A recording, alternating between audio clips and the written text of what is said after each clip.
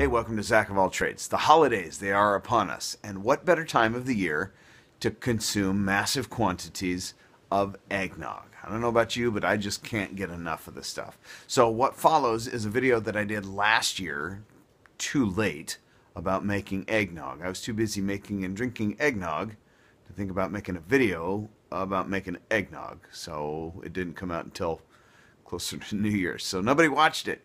So I'm going to go ahead and rehash it.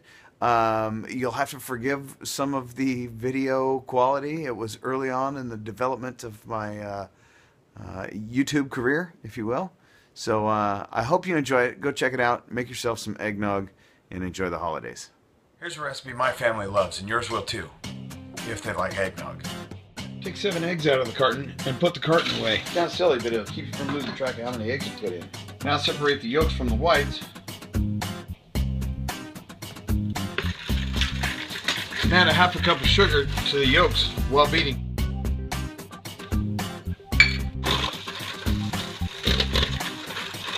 Now set the yolks aside and beat the whites until they're stiff. After they've been beaten, add a quarter cup of sugar to the whites and mix it in. Fold the whites into the yolks and add 2 cups of heavy whipping cream and 2 cups of milk. The next part's a matter of taste. I like a lot of nutmeg, like maybe about that much.